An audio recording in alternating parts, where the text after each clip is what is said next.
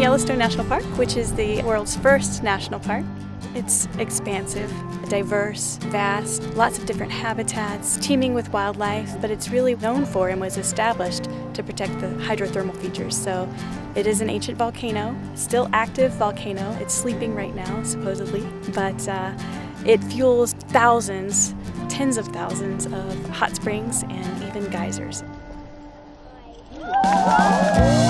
When it's a geyser and it's splashing or erupting, it's this crazy phenomena of nature. It's like nothing else, really.